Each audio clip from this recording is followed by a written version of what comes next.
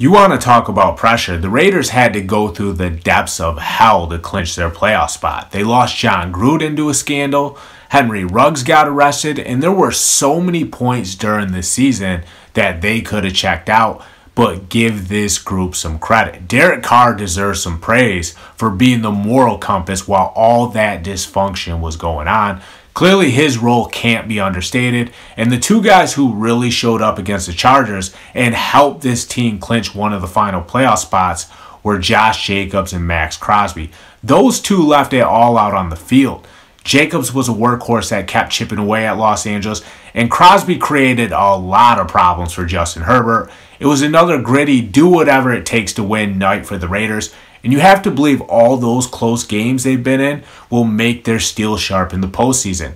This team has earned their bid. I'm John Kuzma. Check out endzonblog.com.